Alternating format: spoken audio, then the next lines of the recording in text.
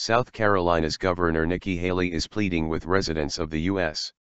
Atlantic coastal state to stay home because she says more rain is on the way in the worst rainstorm in the state's history.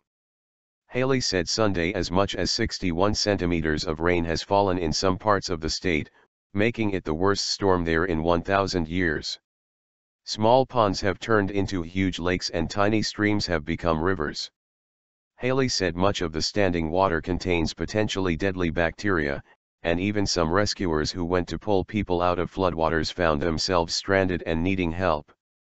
Several major highways are shut down, including parts of Interstate 95, the key East Coast highway running from Maine to Florida. Schools, businesses, and state offices across the state are closed.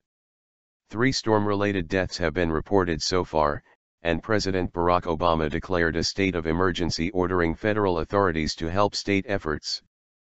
Forecasters predict the rain in South Carolina will continue until Tuesday, but they say it will not be until the end of the week before water levels start to drop.